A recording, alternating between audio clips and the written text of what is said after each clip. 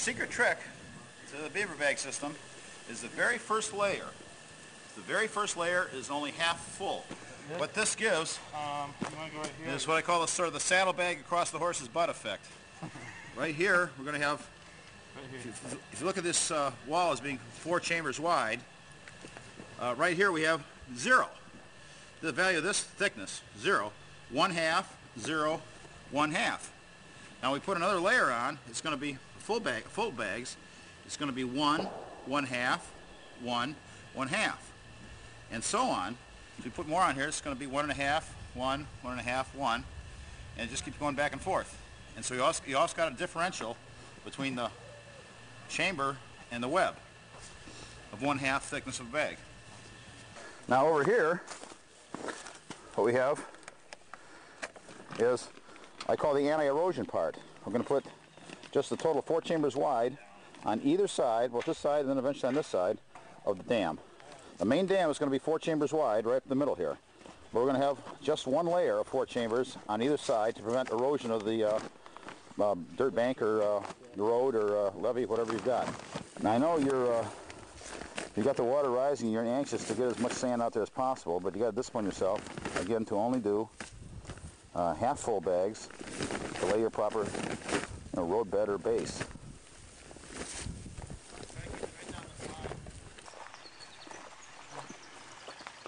Well, here's the first beaver bag dam, or whatever we're going to call it, and for the most part it's successful, but essentially here this doggone thing is working. You got a dam there, it's almost, doesn't look it, but it's like 4 feet deep. This is 3.5, anyway. And the wall itself shows no sign of, bulging out or anything. And here's about the worst you got right here. It's a little annoying dribble. And that isn't going to kill anybody. But you see, even as we stack these kind of sloppy here, the whole thing is pretty much holding together. Some of these bags under high pressure here want to get pushed out, but they're not doing it because the other bags are holding them. I'm Richard Davis, the inventor of beaver bags. Here we've been doing an experiment. These bags have been laying here for about so long I can't remember, about 2.5 or 3 years. We've had them laying here, exposed to the snow, the rain, sun, and the ballistic nylon beaver bags appear to be holding up pretty good. You see the weeds growing up through it and around them, everything, so definitely been here a long time. The Velcro's holding up everything, and now we're going to pick them up and see if the structural integrity of the nylon is still there. And 2 healthy, handsome, college roommate here, Barry. Okay. Okay, you turn off now to me. Yeah, boy, this has been really... You need to round the end of these a little bit so they'll slide through. Yeah. Yeah, better sand them off a little bit. Anyway, here we go.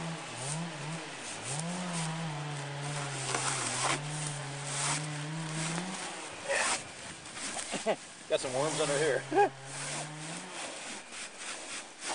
leg, Richard. Okay.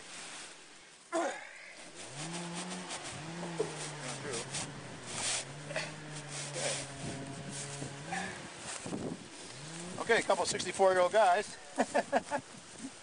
Yeah. A couple of wild and crazy guys.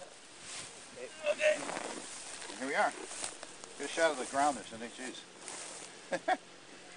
So these things have been sitting there for the 200 pounds of sand, and for about 2.5, 3 years, and they're still in good shape. I mean, they don't look too great, but they're able. Pull it out a little bit. Yeah. Drop one down. Yeah, just roll it over here. Yeah, even the part that's been on the ground here. That shows the double tube construction. Yep. And even the part that's been on the ground here is still holding up. Real nice. Got roots and growing. So you got a whole ecosystem right here. Yeah, nice. It's all intact. Not rotten. Yep. So, anyway, you can take this and put it on your, you want to go to this garage. Push them around. This way. Ooh. Up, up, up. Away we go. That's right. So I guess you got the idea. Let's put it back on top of one of these here again. Okay. except for the dirty side up. You good? You can do it all day long. You don't want to have. They're heavy, but not bad. Yeah, I have. Yeah. 4 people, of course. You can go like crazy. How much do those weigh, Richard? Probably 180 to 200 pounds, depending on how much sand and water you got in there. How wet it is. Yeah. And so it's probably, those are probably close to 200 right now, though. Now you can see what we've got here. You've got what I call the saddlebag across the horse's butt effect. So there's always a difference between the middle and the ends. The inside and the outside, rather. So the bags, by gravity, will tend to grip each other. This starts going pretty fast now. That is without any side. We didn't put any side bracing on there. Yay! So that's pretty darn high. It's higher than any normal soldier is going to be, height-wise, and without any side reinforcing or anything. There's no, and it's built on a slope here too. So let's see if it stops anything. Here's a Browning 50 caliber armor-piercing incendiary tracer round, fired from my converted 1918 Mauser with a suppressor, so you don't need to use your earmuffs. And it's a good day to do it because it's been drizzling out. The ground's all wet. We can't start a forest fire if we tried. Let's see. Crank this up.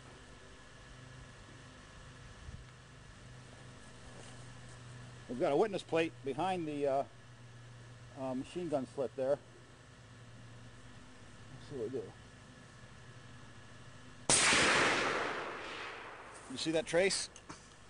We've got a piece of white particle board, actually just a used sign from the hardware store, for a witness plate. And you can see where the 50 caliber armor-piercing incendiary hit. And you know, I'm kind of nervous now. Let's take a look around the side. I'm pretty sure this will stop 30 calibers, but about 50s. And glory be, there's nothing there. It's not the bug. It did not penetrate through. Well. That's very interesting. So it's 50 caliber armor-piercing incendiary tracer, just like one of these. This is Frankfurt Arsenal, 1952. Korean War vintage. I've had these through the chronograph. They're about 2750 feet per second, and I also have shot these through 1.5 inches of mild steel. So this is the real thing. By the way, the weather here looks like the end of the world is coming. So this is a few days later after the first test, and we've got a nice wet grounds here, so we're going to give it a try with that, and then we're going to try, what about concentrated 50 caliber armor-piercing incendiary tracer ammo. We're going to fire a few shots at a time and then take a look and see what happens.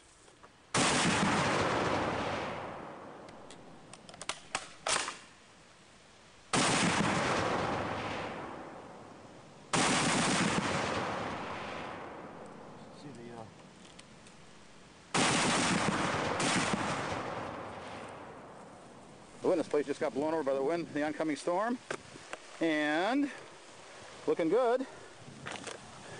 Come on, baby. Yahoo! There is no penetration.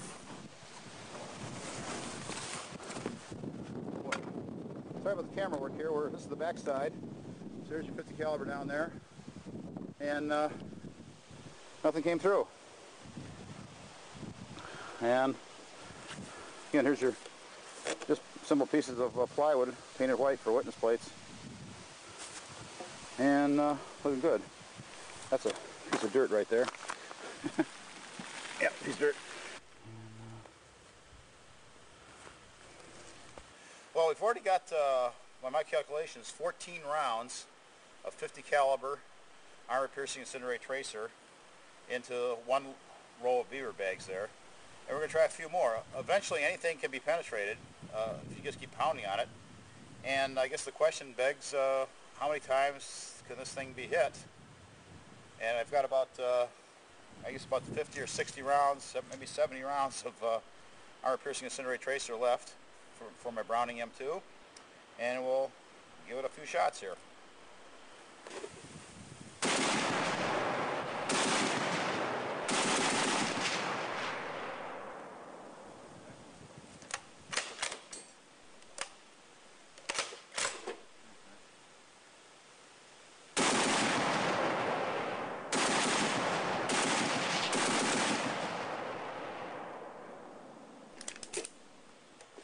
Well, you can see the parts where I missed at the very edge. This is taking chunks out of the edge of it. And one grazing round back here on our half-completed bunker here. But here's the good news. Look at that. Nothing but virgin plywood, if there's such a thing. Our official hardware store witness plates. Nothing happening. No penetration. That's about 50 meters out. 50 caliber armor piercing incendiary tracer, and I'm pretty happy about that. And you should be too. Well, as the man in the original Dirty Harry movie said, "Hey man, I got to know." I'm gonna try to fire. I got about 20 or 30 maybe rounds left of the 50 caliber armor piercing incendiary tracer, and I'm going to try to concentrate these all on one small spot and see if we can chew our way through. That's the next obvious question. And again, you ought to do your own tests. This could be faked, of course, and this is, by the way, it's just ordinary, normal wet sand. Sort of dry when we get in there, a little bit damp. It's not anything special. Wood chips wouldn't work as well. Gravel would work better.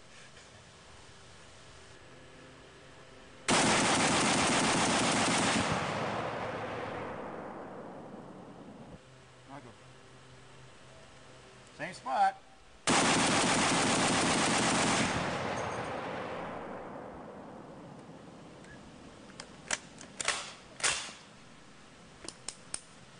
Well, there's, oh boy. Again, nothing can hold up to continuous fire forever. It's just probably about 30 rounds of 50 caliber armor piercing incendiary tracer in there, and I don't want people to think we're totally invulnerable. On the other hand, holy, unholy. This is really, frankly, quite surprising. I am quite surprised here. This is the, I know, official U.S. government witness plate is 20 thousandths aluminum. This is just simple half-inch plywood. I'll be darned. The plywood is whole, and there is no holes. I'll be darned. I am really shocked. This is you saw it. It's quite fantastic. Again, let's take a look at the front side here. That is quite amazing. I want to stick my hand in and try to find some of the APIT rounds, but I'm afraid it's going to be kind of hot. But then again, why not? Oh, okay, ow. I start feeling heat as I go in there. I'll wait a while for that to cool down. There's got to be some hot rounds in there. This is quite amazing. This held up to this kind of abuse. So, again, it's called beaver bags. Each beaver bag has 3 holes in it. That's not an accident of production. That's how we hook these up to the filling station. Now the filling stations come in 2-foot 8-inch sections. Right now we've got 2 of these bolted together. You can put any number of these things end to end to end. And with one more here, we'd have an 8-foot wide filling station. We've got this one open up here deliberately so I can see in here as we dump the dirt in. But you have an 8-foot wide, which is wider than any front end loader I know of. And the filling station is shipped in kit form, and we got a part here so we can show you how to maybe give you a little better idea. This will give you a little better idea of how the bags go over here. Again, one beaver bag, 2 separate sand chambers.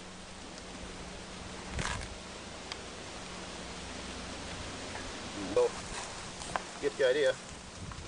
The sand drops through there and fills the bag up. We close the industrial Velcro on the bag, and the other one will be over here like this all the way around. So each single portable filling station will fill 4 bags at once. Now you put 2 together, you're only going to get 6 bags, because the ones in the middle you can't really fill. You basically just let them fill up and just leave them there. Those will be your last bags. But each time you add a filling station to the row here, you're getting 2 more bags to fill. When it comes to emergency situation, you can use your, frankly, weaker people. Older women can be in charge of just putting these bags up. Kind of takes a big, strong guy like me a little while longer to get these on here, but that's a job that women and young girls can do very easily. And hang that on, and then the guys will be in charge of lifting the bags full of sand and carrying them away and building the dam. Got this plate taken away to show you, but the dirt will come falling in here and just go fall through all the holes. Now the 2 center bags, we just leave them, won't bother using them till the very end, I guess. Those will be the last 2 bags you use.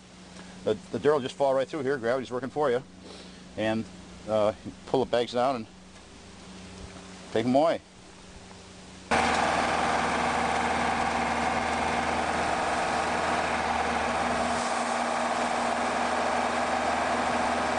There. We have a high-tech tool here. You don't want to use your hands. We're going to fill up that 1 bag that we just took off. It's industrial Velcro, and once you get this closed, you need like 2 men and a crowbar to get it open again.